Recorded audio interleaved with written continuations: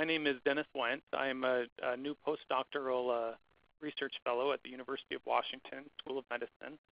I work primarily in the Alcohol and Drug Abuse Institute, which is part of the Pacific Northwest node of the CTN. And my advisor is Dennis Donovan, who is the co-director of the Pacific Northwest node.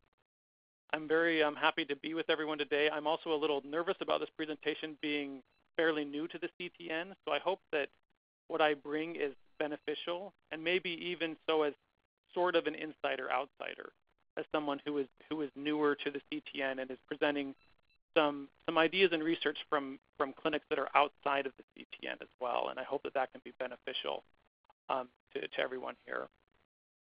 I'm just going to go through real quickly the learning objectives. You can see here to be able to describe some reasons for what I call a treatment modality mismatch between substance use disorder research and real-world practice. To identify at least a couple of clinical resources for using evidence-based treatments in group format, and to explain at least 2 facilitators and 2 barriers for using evidence-based treatments in group format. We'll go ahead and begin. As many as probably everyone here knows and is quite aware of, there's several evidence-based treatments that have been developed for substance use disorders. Things such as cognitive behavioral therapy, motivational enhancement therapy, 12-step facilitation, community reinforcement approach, contingency management, behavioral couples therapies, and others. And there's been a lot of important progress in the last 15 years or so in that regard. On the other hand, there is a wide research practice gap that persists, as I'm sure most people here are aware of in the CTN. Things like organizational barriers, the complexity of providing comprehensive recovery-oriented services for a chronic, frequently relapsing condition, the difficulty of balancing treatment fidelity with individualized care. So what I'm framing here is what I call a treatment modality mismatch. Whereas the majority of practice for substance use disorders is in group therapy. There's some estimates that say that about 90% of clinics use mostly group therapy. So there's a lot we don't know about what actually happens in the real world, especially outside of the CTN. But what we do know, and all the best reports suggest, that group therapy is predominant in substance use treatment settings. These can be several different kinds of groups, such as psychoeducational groups, skill-based, skills development groups, CBT, cognitive behavioral therapy groups, support groups, and specialty groups. On the other hand, the majority of research efforts have focused on individual therapy, and sometimes with the assumption that individual therapy is normative. I'm going to talk about a couple of exceptions to that before I go on further, in that there has been, first of all, a nice meta-analysis on group therapy effectiveness for substance use disorders that was done by Weiss et al. In 2004 that showed that groups are generally as effective as individual therapy with no significant differences between types of groups. It's important to keep in mind, though, that that's a general comparison without that is just kind of looking overall what's the difference between group therapy and individual therapy according to the research studies that have been done. So there has been research taking a look at this for substance use disorders in general, but very little in terms of designing of clinical trials or specific experimental evidence in terms of specific group therapies. There are some exceptions to that I'm aware of. There may be some others as well.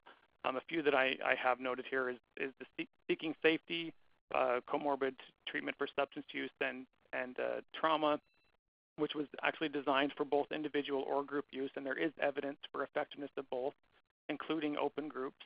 That's been assessed also in one of the CTN trials.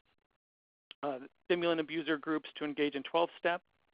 Another CTN trial was actually designed and assessed for open enrolling groups. So that's a 12-step oriented group for stimulant users. And then also a newer intervention, mindfulness-based relapse prevention, has been designed for groups and evaluated for groups at the outset. So I think there is some movement towards thinking about clinical trials, thinking about research approaches that begin with groups in mind. But overall, the predominant focus in research has been with individual therapy. And there's a lot of problems with that. And I'm gonna try to outline a few of them here, and we're gonna continue to address this throughout the presentation. So in general, existing evidence-based treatments do not adequately address complexities for group therapy. That's not to say that they might not through a certain adaptation or through certain kinds of training. But if you just take your average clinician, a lot of the existing evidence-based treatments or existing manuals are not going to adequately address a lot of things, such as the greater unpredictability of groups, the need for greater clinician flexibility and skills. An important point that I'd like to underscore is that evidence-based group facilitation skills do not automatically transfer from individual treatment experience. We could be talking about very different animals here. And one thing in particular that I'd like to underscore is the difference between what I frame as the group as therapy or as treatment and the group as vehicle. And I think this is a very important distinction in that a lot of times so-called groups that we talk about are a way to bring a lot of individual clients through the door and not necessarily using the group as therapeutic in its own right.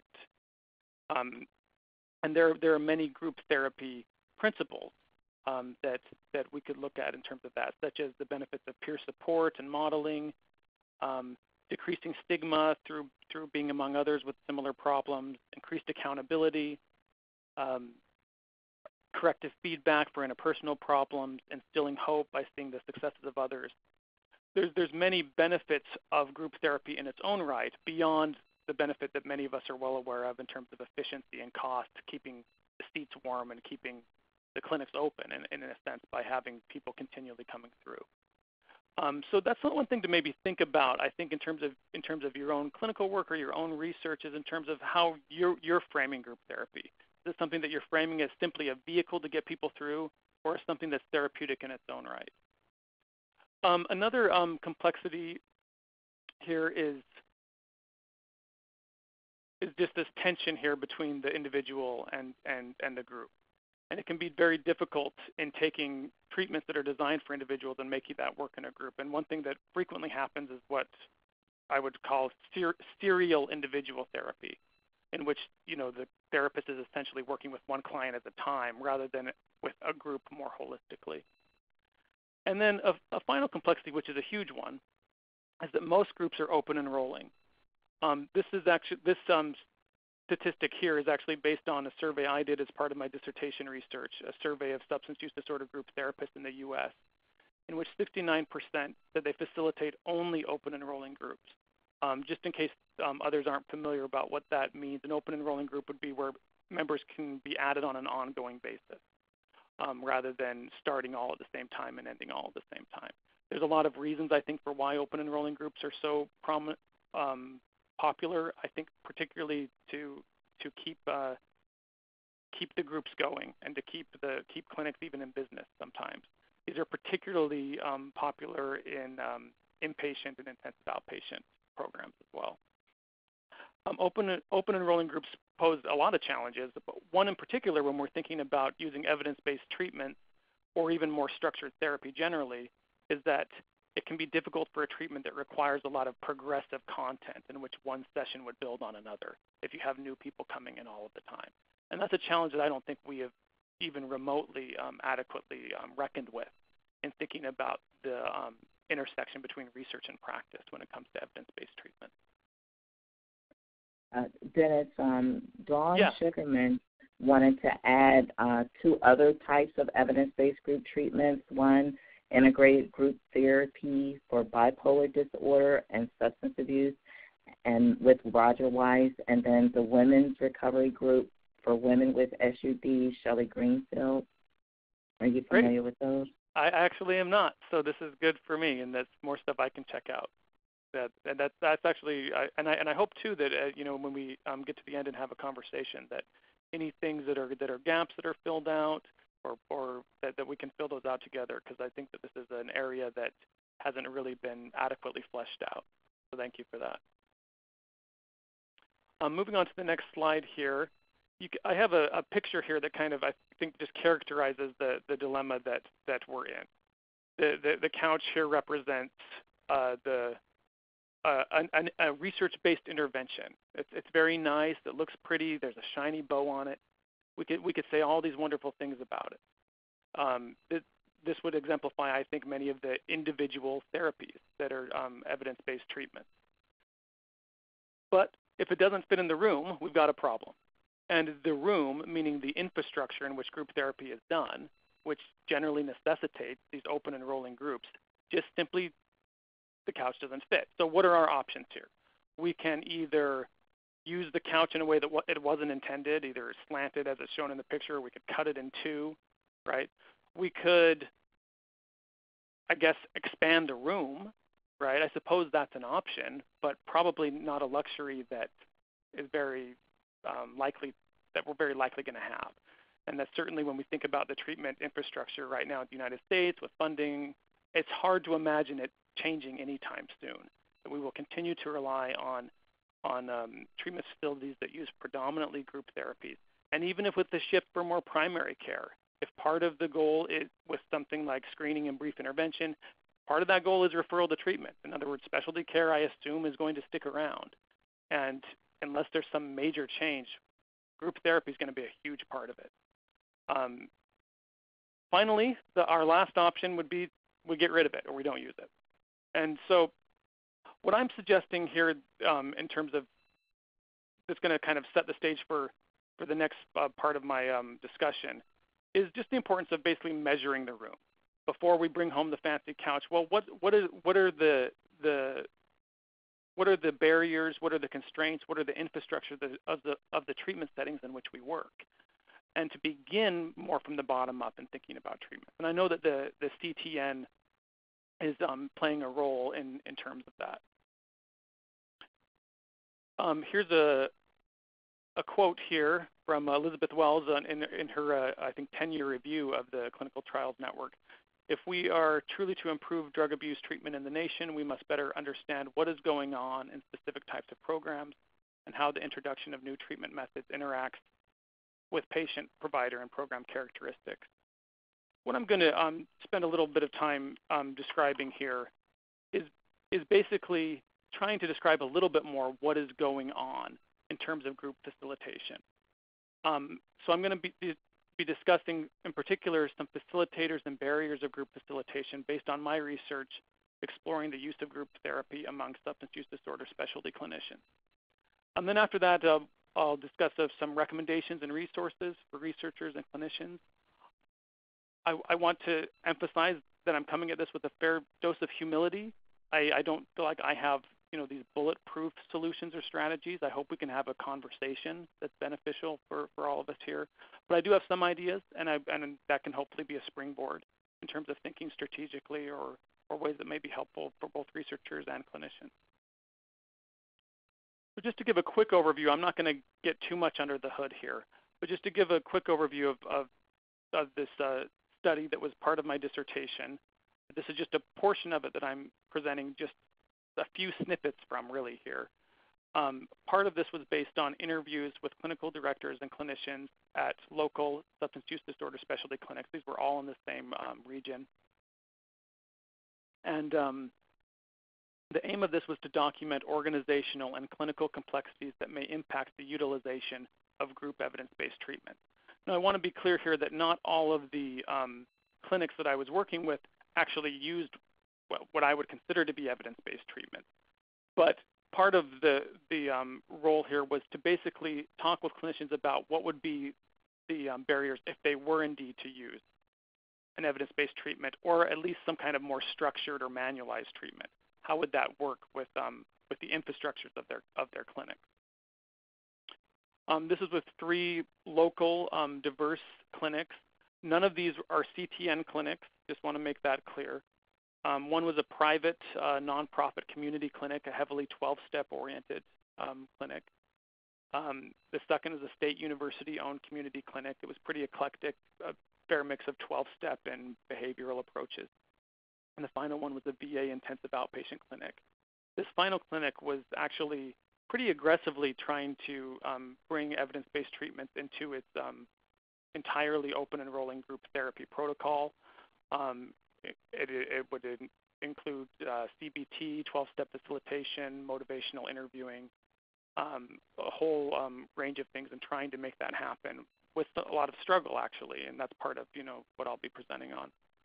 The participants were 3 clinical directors and 13 clinicians. So what I'm going to describe here is based on a semi-structured interview. I asked all participants about the clinic's mission, treatment philosophies and goals, its strengths and weaknesses, and most importantly and in most depth, its group therapy curriculum. I also talked with clinical directors in addition about the clinic's history, providers, clients, and practices. Just a little bit about analysis. What I'm about to present was based on a qualitative thematic content analysis. I'm not going to go into detail here about how that was done, but it involves coding of the organizational structure of group therapies. It involved an assessment of the potential or actual ability to utilize EBTs based on prominent evidence-based treatment manuals, cognitive behavioral therapy, 12-step facilitation, and motivational enhancement therapies using the manuals from Project Match, and then a thematic analysis of clinician interviews. So this next slide that I'm about to show may seem a little scary. We'll go over it, but don't freak out too much. What I'm showing here is a table showing how well each of the clinics in organizational structure mapped onto these 3 evidence-based treatment manuals: cognitive behavioral therapy, motivational enhancement therapy, and 12-step facilitation. So you see here the rows for each of the 3 therapies. And then this first portion was for the first clinic. These are pseudonyms of the clinic name. This is the community 12-step clinic. The second one is the State University Hospital one, and the third one is the VA Intensive Outpatient Clinic.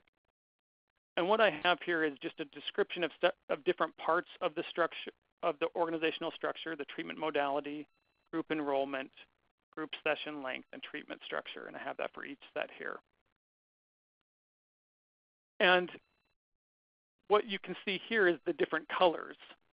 The red basically shows a strong mismatch between that aspect of the EBT and between the EBT and that aspect of the organizational structure. The yellow, a moderate mismatch, and green, a general match. And as you can see, there's a lot of red and a lot of yellow and very little green. So just to show an example, I'm probably not going to go through this whole thing here right now. But this first clinic, for example, its treatment modality was only in groups only, whereas each of these 3 therapies, at least the Project Match ones, were designed only for individuals. You can see the same thing here for this clinic. This clinic here did have some individual therapy available, and that's why I coded it yellow here to show that there's a moderate mismatch.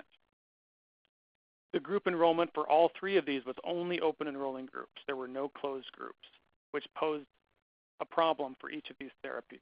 Less so for the cognitive behavioral therapy and the 12-step facilitation, and that there was some flexibility in the session order.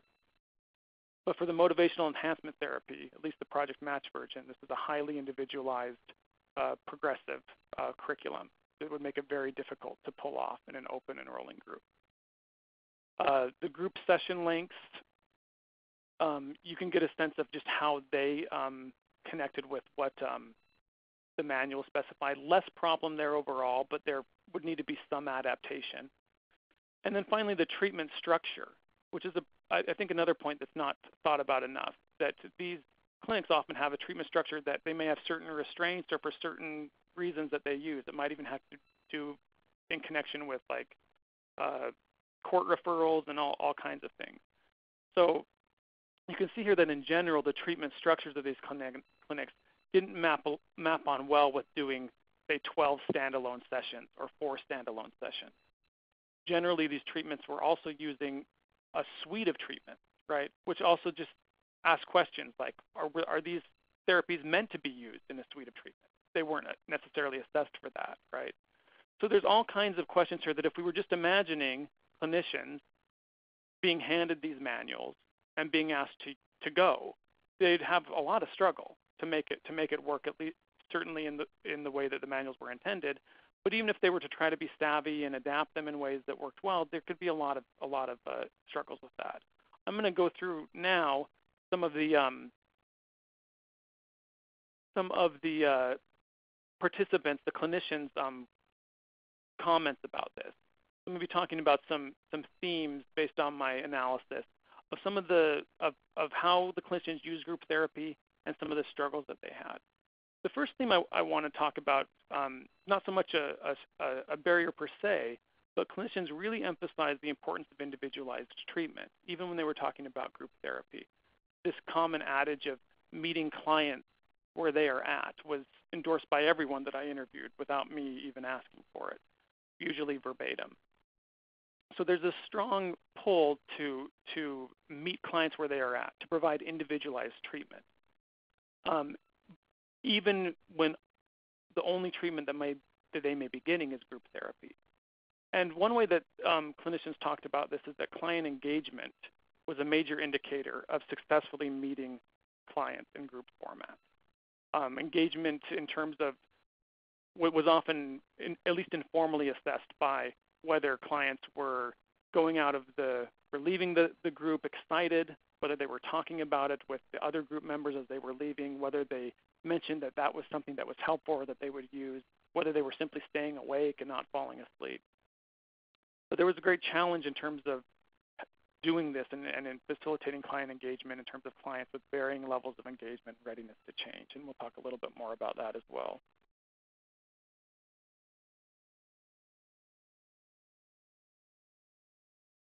Sorry, one second. The major theme, though, that I wanted to talk about here is the necessity of flexibility. This was underscored in great depth and with often very forceful emphasis by all of the clinicians that I interviewed in terms of just how important it was to be flexible, particularly with group therapy. At some level, flexibility was already embedded into the clinic or the clinician's existing group practices. Just a couple of very common things: having a check-in at the beginning of each session. And some clinicians often varied at how long they would allow this check-in to be, how willing they'd be to deviate if someone had particular problems. But at any rate, this is something that just about every clinician talked about they wanted to be able to do, was to check in and have people give a sense about how they've been doing. Another way that flexibility might be built in is introducing new members in open groups and just continually having a process in which they're going to be ready to do that. That may also involve giving at least a review of the group norms or group rules at the beginning of every group as well, as in an open group that might be necessary. Flexibility was especially emphasized by clinicians in terms of using manualized therapies. I have a few quotes that I'm going to share here. This is one by Becky. This is a pseudonym. Meeting people where they are at and meeting the needs of the group, I think, sometimes is compromised by doing manualized therapy. There is a middle ground between being some fluffy therapist who just does everything by their gut and being a hardened, manualized, you have to stick to the manual.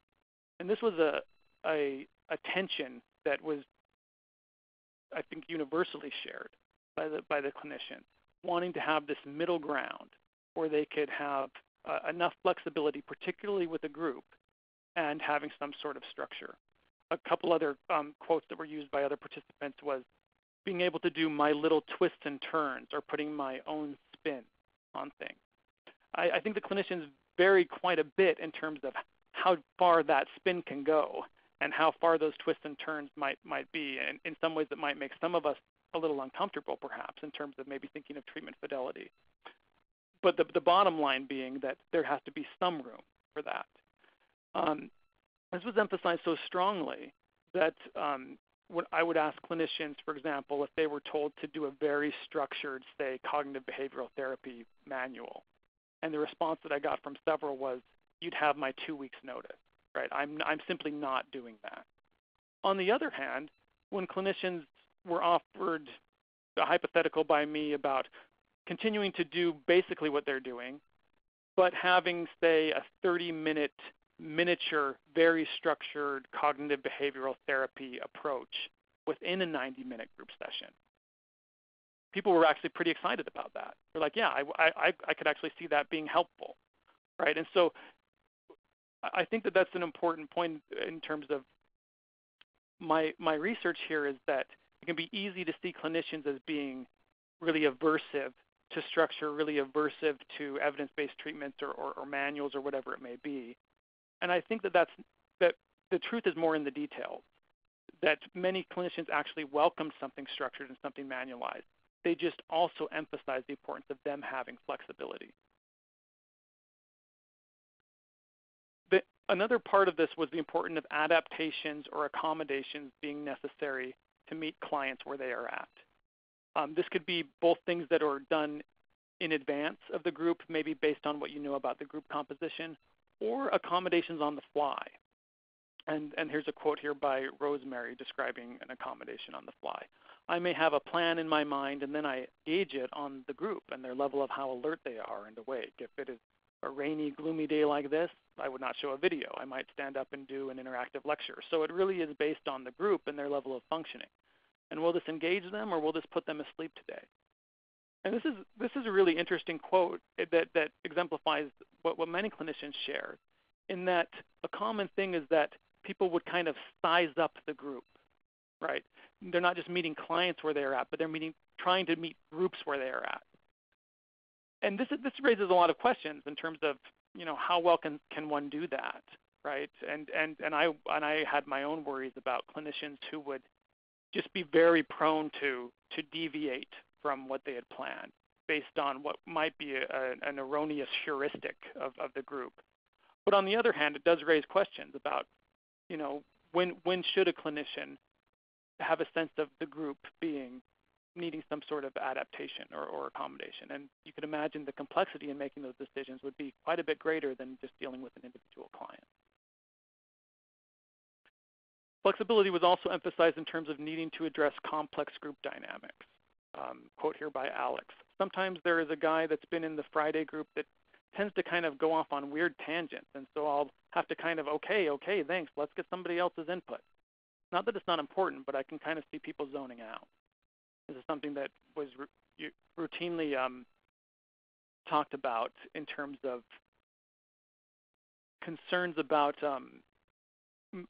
monopolizers in the group versus others who aren't sharing, right? And in terms of how to basically help manage those group dynamics. And you can imagine that being very difficult, say, if you're really tethered to a very structured curriculum and you have somebody who's really trying to monopolize the group, right?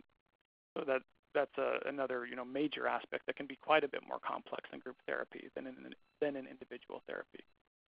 Okay, I'm about to show another crazy slide here. This is what's called a concept map. And what I've done here is basically try to map out conceptually the clinicians who I talk to, the various themes surrounding flexibility with group facilitation. I'm not going to go through all of this right here, and it's kind of overwhelming. The major point here is just to emphasize the complexity of flexible group facilitation and complexities that can really have an impact in terms of this thing we might call evidence-based practice, right? A few things is that flexibility requires multiple treatment approaches from these clinicians' perspective. It's reflected by commonly reported group structures such as check-in groups or check-ins, which may be used to accommodate open groups in some cases. Flexibility is enhanced by adjunctive individual care. You may be able to adapt things somewhat by having individual care, or it might be okay to have maybe more standard groups if more flexibility is happening in adjunctive individual care. It may require accommodations and adaptations, as we talked about, which may complicate the use of manualized therapies and structured plans. Flexibility is also essential, at least from the clinician's perspective, when even using a manualized therapy or a structured plan in the first place. And the rigid use of that plan could impair group engagement and cohesion. So that group engagement and cohesion, or flexibility, is needed to promote that group engagement and cohesion, right? So this gives an overall of some of the dynamics here. The next slide even goes into that even a little more in terms of the complex group dynamics. I've talked about this just a little bit, but how there can be varying levels or types of engagement, such as monopolizing clients, quiet or withdrawn clients, disruptive or aggressive clients, intoxicated or sleeping clients, and how that can affect and complicate flexibility would be needed to address those complexities. Also varying levels of readiness to change, such as varying levels of motivation and severity.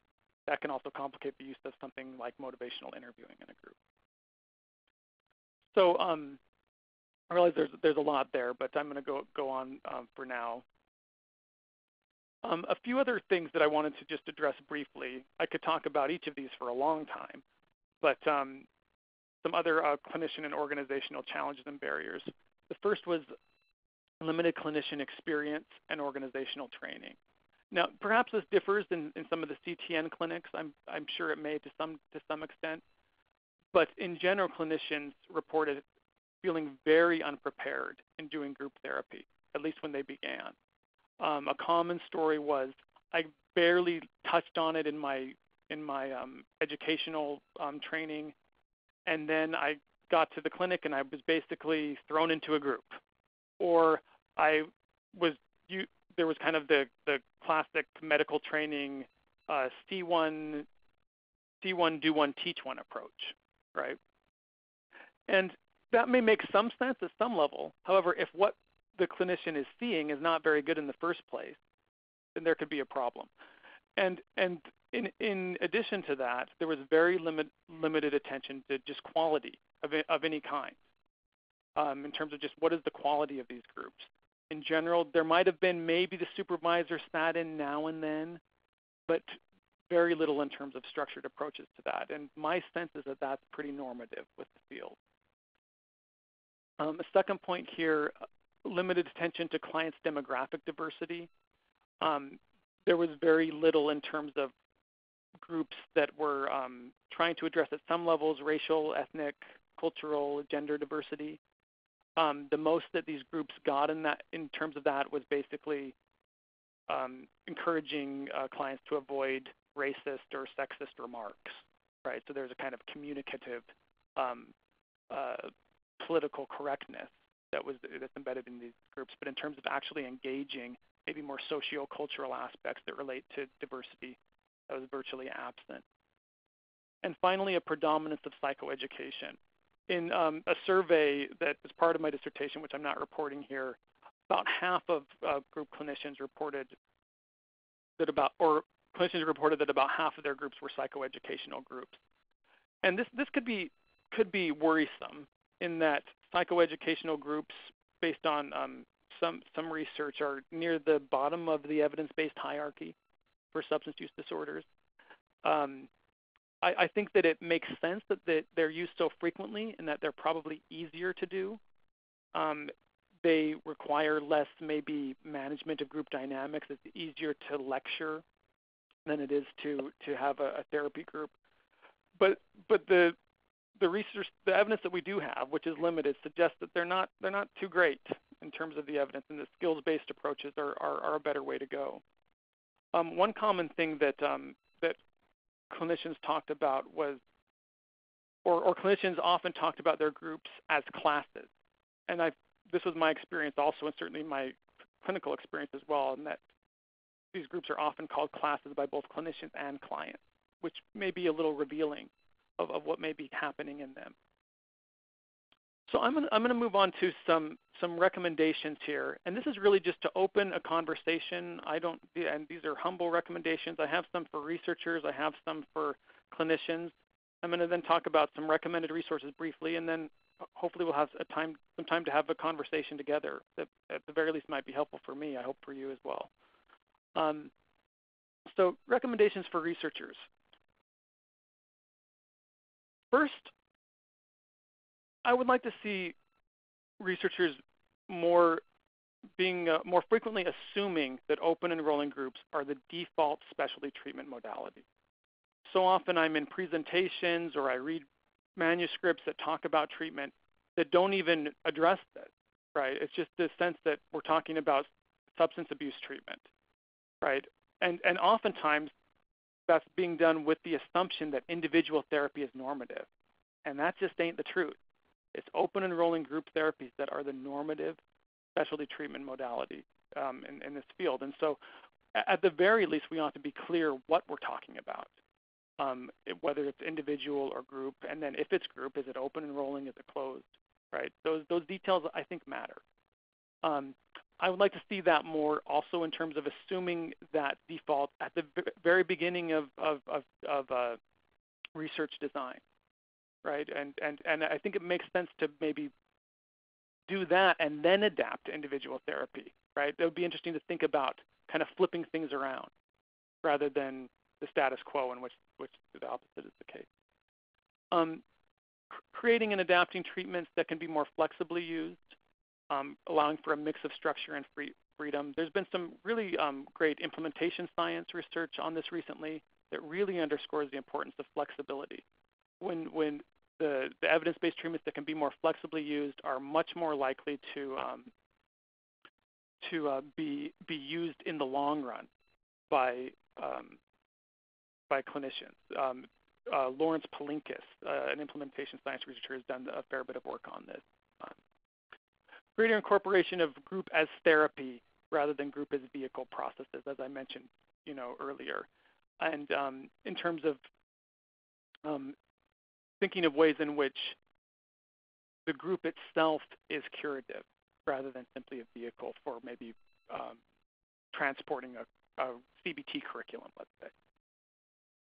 Creation of group-specific products as part of clinical trials. So even if this is maybe an individual clinical trial that's being done, well, why not, as part of that effort, do an adaptation, do an adapted manual for open groups? Even if that manual has not been assessed for open groups, that's how it's going to be used. So we might actually help out clinicians by doing that or coordinating with them in terms of that. I kind of already mentioned this one, addressing the application to open groups in publications, manuals, resources, et cetera, whenever possible. I'm really tired of seeing the list of evidence-based treatments for substance use disorder that don't differentiate between individual and group therapy, as though it just doesn't matter. Clarifying and reviews of evidence-based treatments, this is, I guess, what I just talked about, whether treatments have been adapted or assessed for groups. One thing that I've been just toying with is it would be really nice to think of maybe a clinical trial of a group therapy training program, right, in which clinicians are randomized to get therapy and at least basic group therapy facilitation skills, and then to see what the differences might be for a group therapy protocol that might be assessed. I think that could be actually pretty compelling. I could see, for example, the VA, which does tons of groups throughout their entire mental health system, but as far as I know, does not have any group therapy quality control or rollout. That this could be actually really, really beneficial to see what we might be able to do in improving treatment. We really have not taken much of a look in that black box of group therapy as usual, and this can help to at least improve that. And I'd be open to hearing other ideas that others may have. And then some recommendations for clinicians and clinic directors. Again, coming back to this distinction between group as vehicle and group versus group as therapy. To be thinking about group therapy as a distinctive modality, and to consult treatment materials designed for groups. So, and I'll mention a few things here in a minute. Provide or even require specialized training and quality control for group therapy. Don't assume that because somebody has the CBT manual and they're doing groups that it's necessarily good group therapy. Developing clear guidelines about when and how to deviate from session agendas.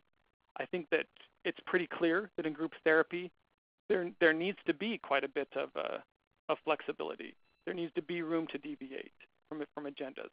But it may be helpful for a clinic to be very clear about when those situations would be, and to maybe check someone's biases or their blind spots about maybe moving too quickly or moving too slowly. That might even be a helpful heuristic. Are you as a clinician a fast mover? Are you fast to deviate, or are you slow to deviate? Right, and maybe the corrections need to be made depending on where one might be at there. finally, communicating best practices with one another, with researchers. For all I know, there's some really interesting stuff going on in clinics and clinicians that are doing some interesting group-based, evidence-based treatment. I'm not sure how good of a network we have in doing that. So I'd be open to other ideas or thoughts about this.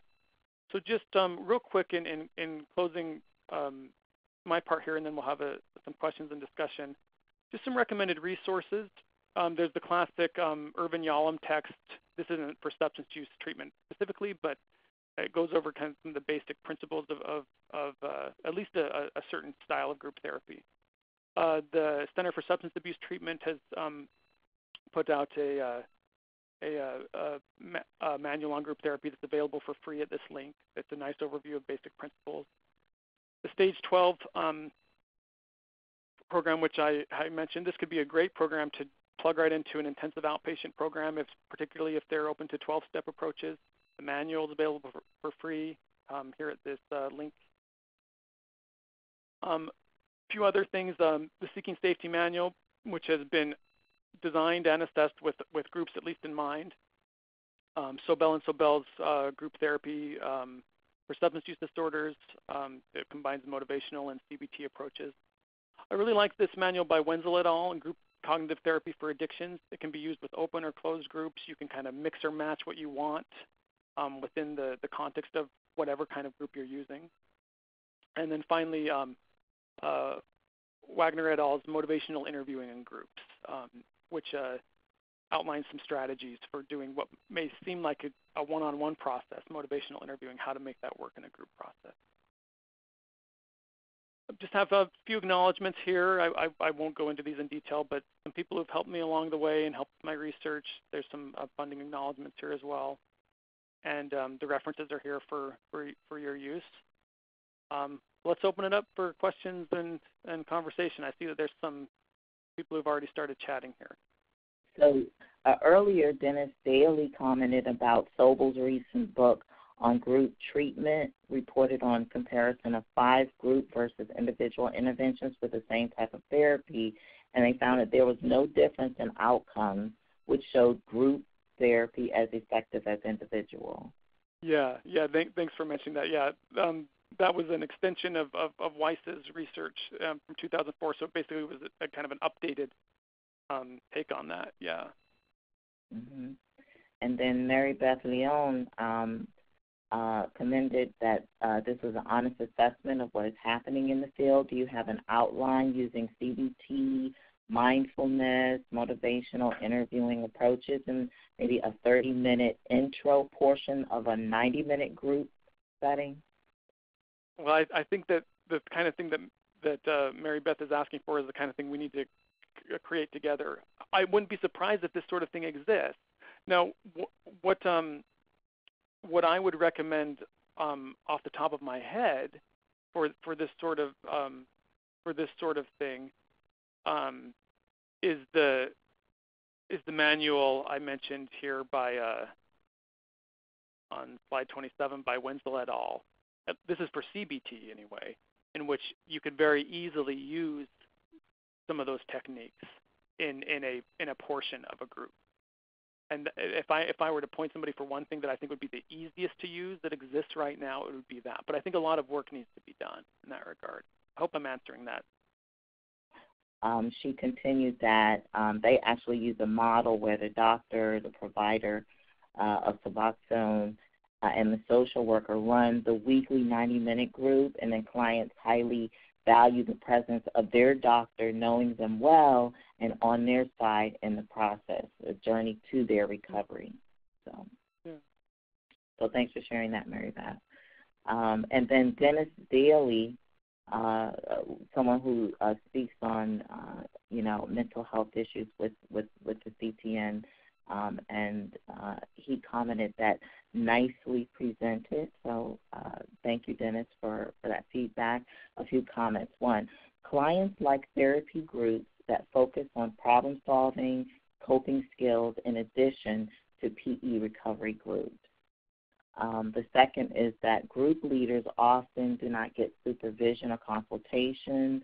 Group leaders often conduct multiple groups per week, 5 to 10. plus sessions, which can lead to boredom and burnout, can be quite overwhelming. And then patients complain that they get too much group and then no or very little one-on-one sessions. The combo, tends to work better. And then we found regular meetings of group leaders to discuss group issues, usually more process-focused than the content. But we developed a group template that can help this process, and we'd be glad to have you share some of that, Dennis. Group leaders sometimes need a break from groups to even recharge themselves. Well, thank you for that, Dennis. And for those who aren't aware, Dennis Daly is truly one of the experts in thinking about group therapy and in some of the research done in group therapy for substance use treatment. And I think that's a lot of great stuff to think about there. I really like the idea of having some sort of a way in which group facilitators can kind of process groups together. And I know that that's something that is more commonly used in certain kinds of treatment. For example, like DBT may be more likely to have like a group of like clinicians that talk about things. And I think that could be a really actually great thing that maybe could be feasible. Maybe even if it's an hour a month, right, in which you had a group that of the facilitators that got together, and that could itself even be a kind of group, right, at some level, right, and in which certain group therapy facilitation skills could be even modeled by some of the more skillful people in the very context of that, right? Maybe you could have your group therapy gurus who could lead that group, right? I think there's a lot of things to think about there, and this point about boredom I think is important too. I think that it's very common for clinicians to kind of want to go off and do their own thing just because they're bored. And so, and that's where I think another reason for why flexibility is important as well, and that if clinicians generally, we have to think about more than just treatment fidelity, right? We have to think about long-term feasibility. And this is already a high burnout field. So whatever we can do to help clinicians have high job satisfaction is probably in the long run going to help us in this work. Okay. Eve Jellstrom, go ahead. Hi, Dennis. That was very interesting. Thank you very much for sharing. In doing your research, when you were doing your survey research, were you doing a national survey so you saw more than just your local free sites in that data? The survey, which I didn't present here, I mentioned it a little bit. It was a national survey, but not really wasn't meant to be necessarily nationally representative. It was basically through NADAC, NAADAC, which is the largest treatment or professional organization of substance use counselors. So that survey did get a bit of, I think, more representative information about a number of things, and I'd be happy to share that with you if you want to send me an email. I can share you what I have on that right now. Okay, I was just curious, where how you got some of your information. So that's great. It was just very interesting to hear the plans of how things are supposed to be done, and then in actuality, I mean, what people are trained on, and then what they're asked to do when they get out in the real world. Right. Yeah. My name is Ms. Sullivan. I want to ask, with this study that you did in reference to the groups, were any clients that attended methadone programs? Did they participate in that study? Right. So this qualitative portion that I presented was not with methadone clients. It was, however, did include the two of the clinics did have a number of Suboxone, provided Suboxone patients or Suboxone medication. However, the survey that did include a lot of methadone programs.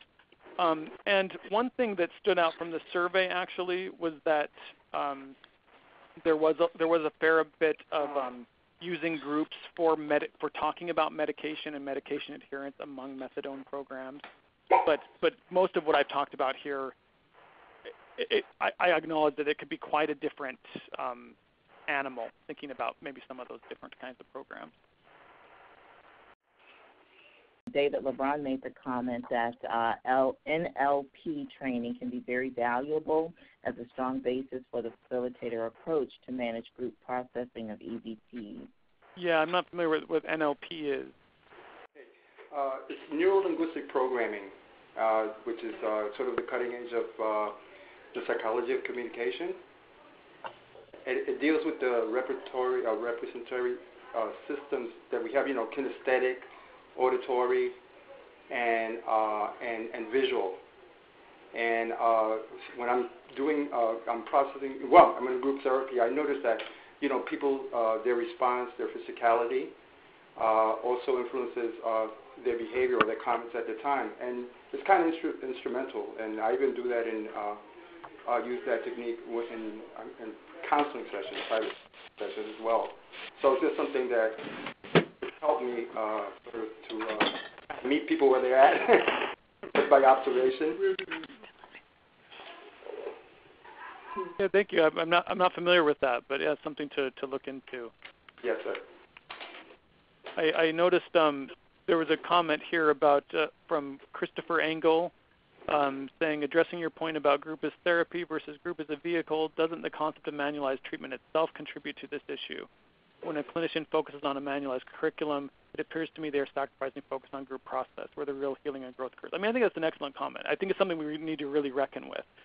My answer would be a manualized treatment could, or at least the way that it's thought about, right? And if we're thinking about a manualized therapy as being the transportability of educational content, then yeah, it probably would contribute to that issue.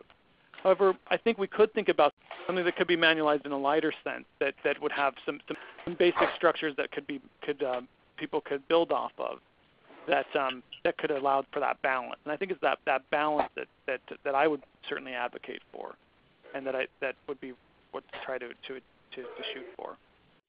There looks like a Mary Beth Leon had a comment here. With the high rate of relapse, do you have any experience with tapering folks down to 2 milligrams of Suboxone for the long term with reduced counseling requirements? Yeah, that's beyond my pay grade. Maybe somebody else can speak to it, but that's just something that the medication-related aspects is something that I haven't studied and can't really speak to. Sorry. Can I address this comment by Kezia here? Sure. Kezia mentioned that that group therapy can become very redundant, and I think that's another challenge here. And one challenge is particularly, for example, in doing group therapy with open groups, is that some redundancy almost has to be there, right, in order to address that somebody new is coming each time. So how do you do that in a way that's not dull and that's not boring, right? And that I think can be a challenge, because somebody may really need that content if they're new, but the people who've been around for a while are really getting bored. What I've seen some people do that I think is more helpful is by having the group members who have been around longer actually be the ones who are doing the review, right? And so by having others involved in the teaching of content or in bringing someone else up to speed can help it be less redundant and a little more engaging, I would say. I just wanted to address one idea for that. Okay. Well, that will close out our Q&A session. We're at the top of the hour. Dennis, this has been great. We've had a lot of participation with this, which we really encouraged during our webinar. So thank you so much for delivering this presentation in such a very organized and innovative way. And the recommendations were great as well. Yeah, thank you. Thank you, everyone. I'm just putting here in the chat here my email address. I'd be happy if anybody has any comments or questions or ideas or resources. I would be very happy to hear from you or to chat more. Great. Thanks so much. And here's the link where we'll post in about 10 days the recording and also the handout. The handout was sent out before the presentation, but for those who did not get in and registered early enough, we'll post them there for you to have it. So thank you for coming. We invite everyone back next month on April 20th for the CTN Investigator Toolbox orientation, where Deepla Bloomberg from the CCC and Carmen Rosa from NIDA will talk about the tools and resources that are made available to our investigators who are conducting our CTN clinical trials. Folks, thank you so much. This will end our presentation, and we will see you next month. Thanks, Dennis, for coming.